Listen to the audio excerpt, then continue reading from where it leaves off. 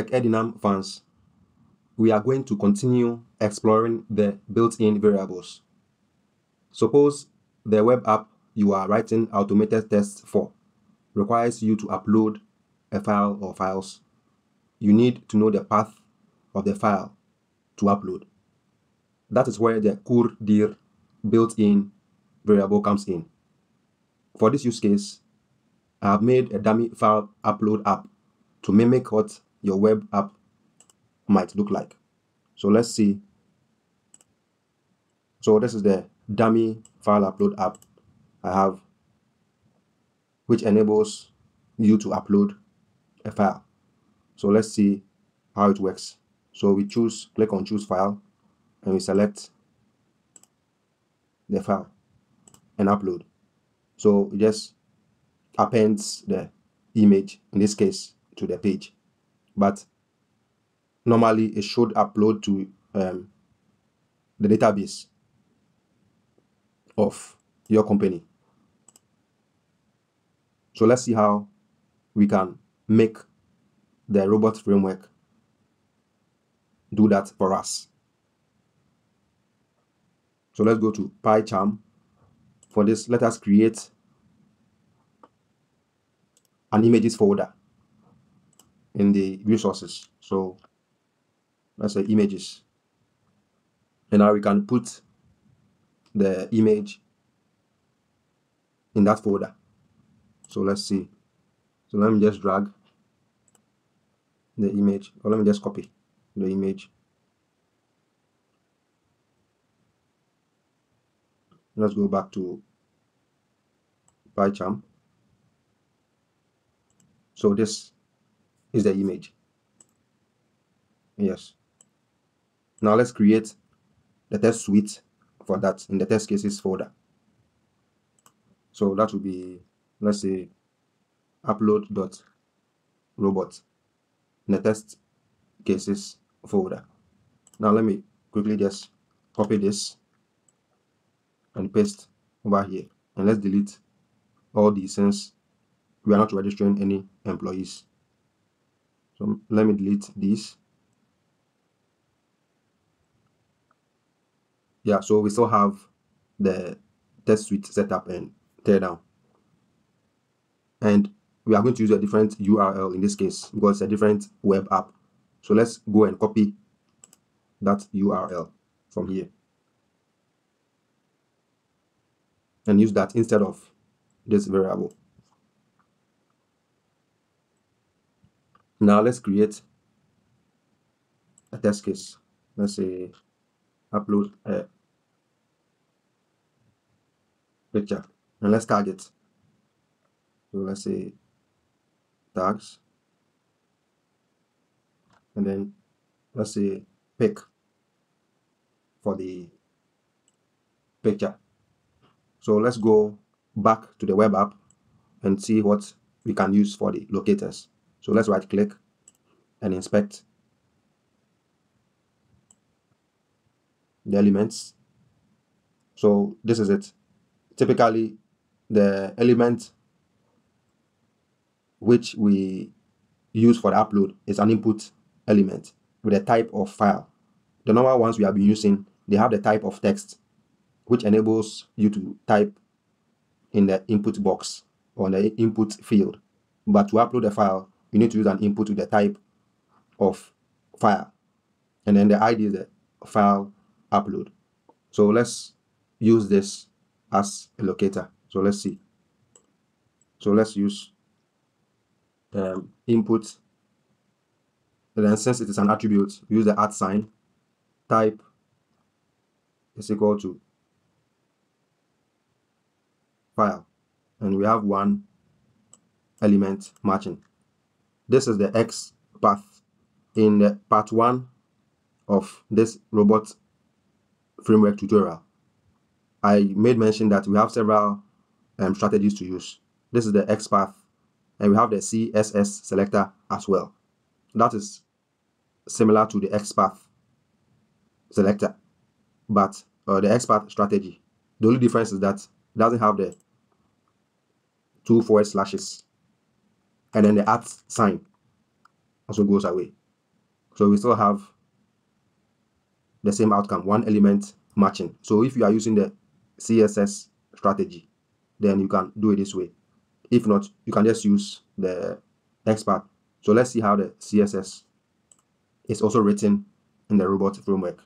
So let me just select this.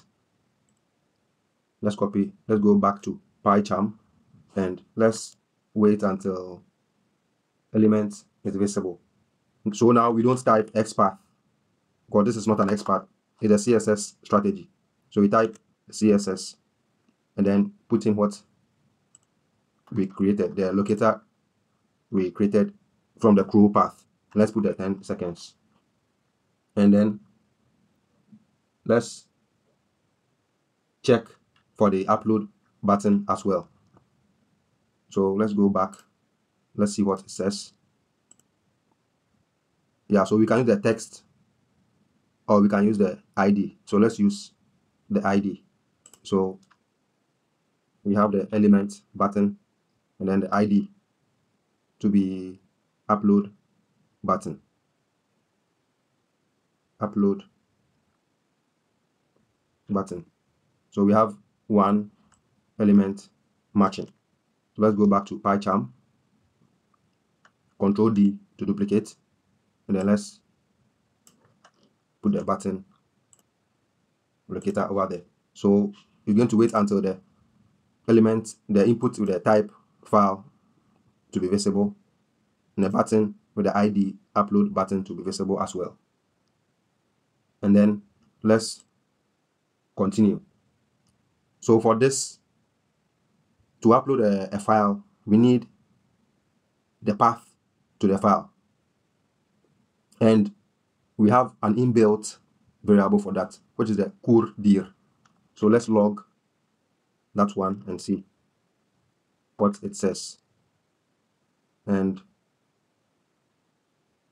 yes, so let's run this file and see. I'm in a different folder, so let's navigate documents and then yes. So now let's run the robot. Let's run the file, the upload file. Then let's specify the logs and then the file to run. So the test cases folder and then the upload file. Let's enter. So upload the file. Yes, everything passed. So let's open the log and check if indeed, yes, it passed. So this is the content of the cur_dir variable where the test suite was. So it is showing us the folder, the directory in which the file will run is. So this upload file is in the test cases folder. So let's continue. But the image to upload is in the images folder, and that images folder is in the resources folder as well, whilst the upload.robot file is in this test case directory. So what do we have to do? So let's create a variable called image path, and then since we are going to store a value in it, you need to use the set variable. And then now we need the path, and this cur_dir gives us the path to this directory where the upload.robot file is. So let's specify that one, cur_dir. But now we have to leave the test cases directory and go into the resources directory, and then to the images directory, and then to the file itself. So what do we do? / and then 2 dots. The 2 dots mean you want to leave that folder. The current folder you are in is the same I did over here, the cd ... change directory. So this dot means you want to leave the current folder or directory in which you are in. So now we want to navigate to another folder. This is the resources folder. And then to the images folder. And then to the image itself. JPG. Now let's log. Oh, we don't need to log. It's just, yeah, let us run the file again and see what we have.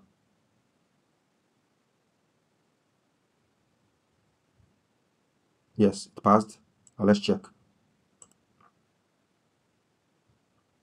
So this is the image path we have now. So this is the path to the pick 1.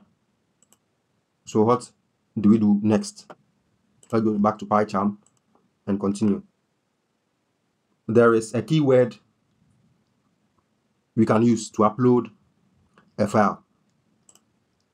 That keyword is choose file, and it takes the locator and then the file path. This locator is this particular locator, the input field, and then the path to the image to upload. So this path. So we are now going to copy this CSS input as a locator, and then a file path will be the image path. So that is it. But let's go back to the, and let's see, look at this path well and see if there's something wrong with the path. So now let's run the file again and let's see if it passes or it fails. So let me run the file again. It says failed. So let's check why it failed. It is trying to send, it says what? Sending blah blah blah to browser. So it's trying to send this pic.jpg to the browser. But there was an error. It says unknown error. Path is not canonical. Let's look at the path once again. As you can see, this is from until here, this is from the kur dir. But this is the one we typed in, the / dot dot blah blah blah. It needs to be in this format. // There is another keyword we can use. So the path is in the path in which the choose file keyword requires it to be. So that keyword will basically solve this error for us. Let's go and check what that keyword is. So let's minimize and go back to PyCharm. And that keyword is normalize path. And it's an operating system keyword, meaning we have to import it. It's not it doesn't come with the Selenium library, it's in the another library, the operating system library. So we need to import it. Yeah, this is it. That's been imported because we wrote it over here. So, and that one takes the path. So let's see what it does. The normalized path. It says collapses redundant separators, blah blah blah. Converts / to / on Windows. So this is what we need. Converts the / to / on Windows. So now let's see. And it returns the new path. So what does it take? It takes the path to the file to upload, and then it returns it. So we can now store that new path, that normalized path, in the already created image path variable. Previously, I was trying to upload a file and it wasn't working. After so many hours of research, I found this normalized path which solved the issue. So let's try it and see. So now that we have normalized the path, let's try it one more time. but this just appends, or this just selects the image or the file to upload. So now let's click the upload button. So we have it over here. So let's click the upload button. Let me sleep for 2 seconds before we click the upload button. And then maybe after the upload button is clicked, let's sleep for another 2 seconds and let's see what is happening. So let's see. Hopefully everything passes. Yes. So now the file has been uploaded. Let's run it one more time. Let's put another sleep over here. Yeah, so another 2 seconds. So it is waiting. Now it has attached and now it has clicked the upload button. So this is basically how to upload a file, how to let the test case in robot framework upload a file. And this also works with other files, not only pictures. It also works with Excels and PDFs and blah blah blah. All you have to do is get the path right, and don't forget to use the normalize path, so it changes, or it puts the path into the correct format. Sorry. Now let us check the log.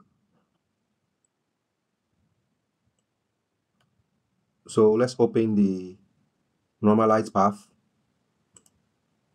and this is the path after we used the normalize path keyword. Now let's compare it to before we used it. So this is the path before we used the normalize path. You can see we still have forward slashes in the path. And now after using the normalize path keyword, they changed to the backward slashes. Thank you for watching this video. Please do not forget to subscribe, like, and share, because more content is coming. Thank you.